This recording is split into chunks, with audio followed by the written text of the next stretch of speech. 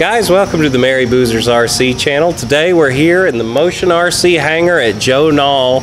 As you've seen, there's been some exciting announcements over at Motionrc. They're now the distributor for Black Horse models. I got the privilege to fly this beautiful Fairchild while we were here at the event. It is gorgeous from the head to the toe. I mean, this plane is beautiful, guys. If you haven't done Balsa, they're built extremely well. I had the chance to kind of go through it and look at everything last night before we flew it today, and I mean, it is put together gorgeous. We'll cut in some of the shots for you guys to see some of the build quality of this airplane, from the scale doors here that open and close. I'll show you that in a minute. But it's got the beautiful cockpit detail in it, a radial up front, set up on they set it up on 8S for the show, excuse me, two 6200 4-cell batteries running this airplane, and we were getting about 8-minute flight times. Beautiful, beautiful detail. It does have suspension retracts on it, or not retracts, but suspension struts, excuse me. Anyway, Lori's going to cut in some flight video for you here when we were flying it today. I hope you guys enjoy it, and we'll see y'all in a little while.